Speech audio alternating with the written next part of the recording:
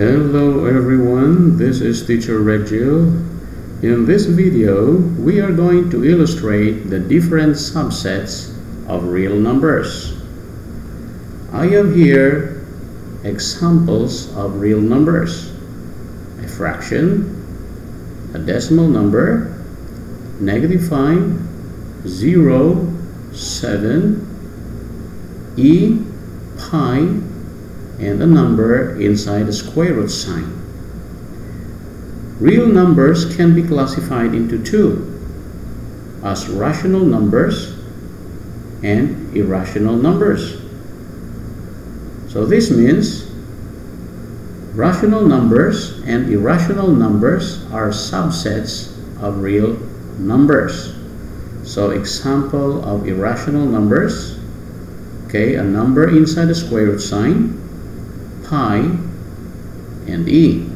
Examples of rational numbers: -2, 0, 4, a decimal number, and a fraction. These rational numbers can be classified into two: integers and non-integers. So we can say that integers and non-integers are subsets of rational numbers. So examples of non-integers: a decimal number and a fraction. Examples of integers: -5, 0, and 6. And these integers can be classified into three: negative integers, 0, and positive integers.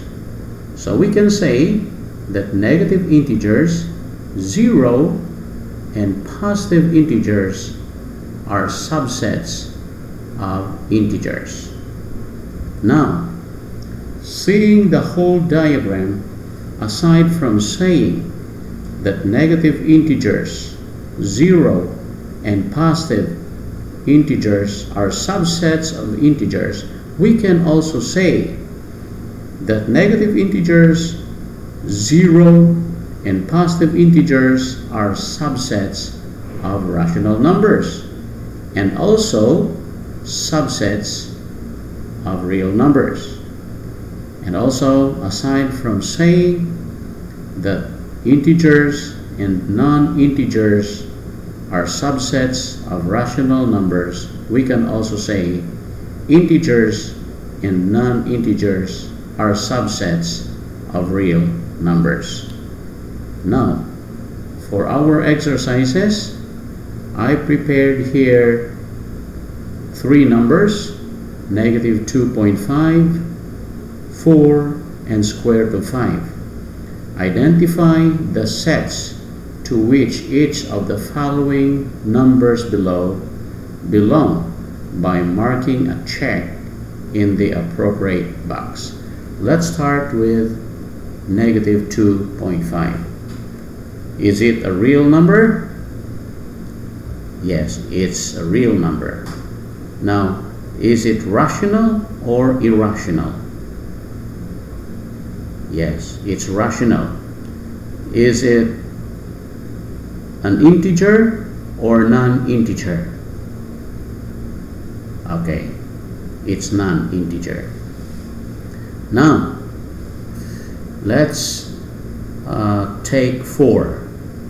Is it a real number? Yes. Is it irrational or rational? Yes, it's rational. Is it an integer or non-integer? Yes, it's an integer. Now, is it positive or negative? Yes, it's positive. Now, how about square root of 5? Is it real or non-real? Yes, it's real. Is it rational or irrational? Yes, it's irrational.